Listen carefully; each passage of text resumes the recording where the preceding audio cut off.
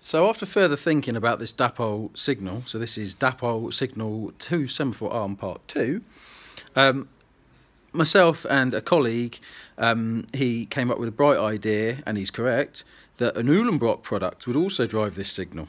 So this Uhlenbrock product is this.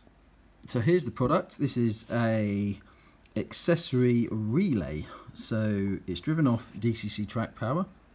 So 2 wires from your bus come in here. This is Uhlenbrock 67600. So it's got two volt-free relays, which is exactly what this signal needs.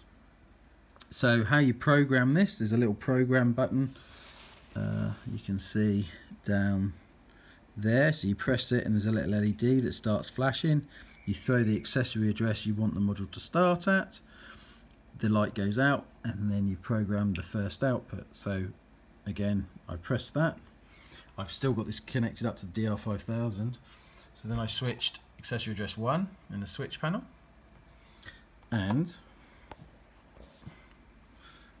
we can switch, if I can find my mouse, switch server. There we go, you can hear the click of the relay.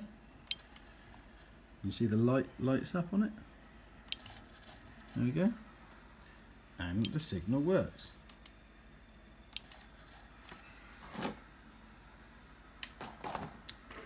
So this is another solution. We've got these in stock. This is the product. It's the Uhlenbrock 67600. Ideal for driving this one unit, will drive this one signal, so both heads independently. I've still got this switch connected up at the moment.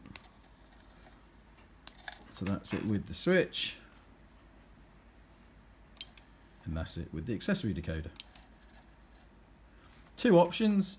Option 1, DR4018, the relay, or the Uhlenbrock SD2 67600.